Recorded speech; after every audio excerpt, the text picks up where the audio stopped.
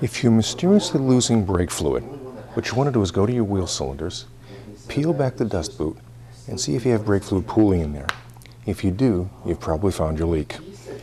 If a brake cylinder is leaking, you need to either replace it or rebuild it.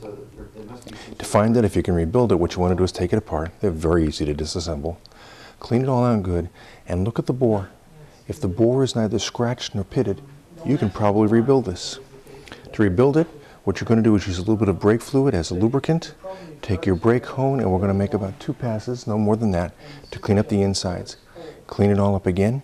Now you want to put your replacement rubber parts in. You're going to use, again, either brake fluid or brake lube to do that. Put it together, put it back in the car, and bleed as you normally would, and you're fine.